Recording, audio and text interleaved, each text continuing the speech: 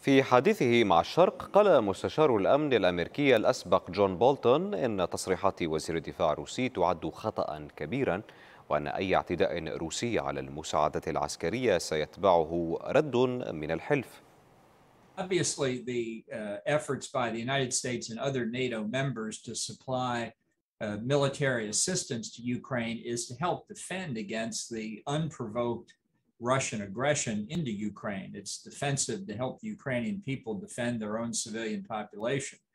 And in that sense, it would be a big mistake if what this statement by the Russian defense minister means is that NATO assistance could be attacked in NATO countries, because if that were the case, I think NATO would almost certainly retaliate against Russia.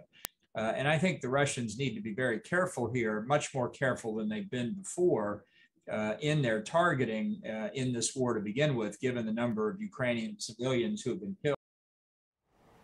وأضاف بولتون أن وقوع أي اعتداء من قبل روسيا على الأراضي التابعة لحلف الناتو يهدد بحرب أكبر على روسيا، الأمر الذي يضع عبء تجنب الأمر على موسكو وحدها. I think if NATO territory were attacked by the Russians, there would be a NATO response. You know, in the entire history of NATO, over 70 years now, neither the Soviets nor the Russians have ever crossed a NATO border. And if they were to do that with military weapons or anything else like that, I feel certain that NATO would respond. And then we would risk a larger war in Europe. So the burden here, it seems to me, is entirely on Russia to avoid that. This act of aggression was totally unprovoked.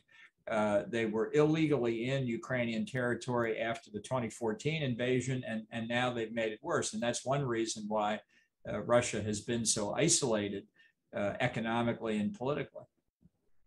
Of course, Russia would say if only the West would stop aiding Ukraine, the war would be brought to a quicker conclusion through a Russian victory. By rewarding this aggression, that would simply give Russia and other rogue states around the world license to commit the same kind of aggression.